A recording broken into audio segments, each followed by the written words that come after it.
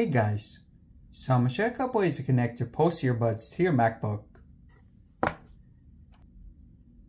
Now it's pretty simple, so first way is if your Mac or MacBook supports USB-A.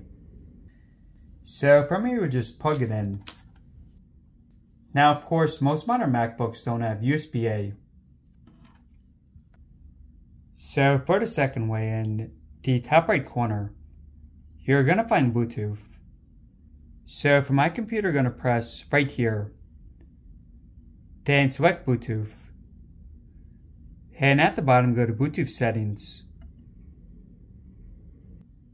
Next, for your buds, so just open the case and make sure they're within the case. Then just hold this button right here for about 8 seconds until it starts to flash blue. Then scroll down to the bottom,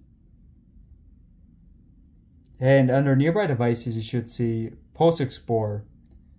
So just press connect.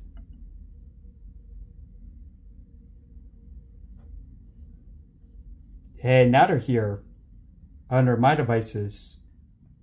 Then yeah, from here you can take out your buds and just start using. Alright guys, hope this helped out.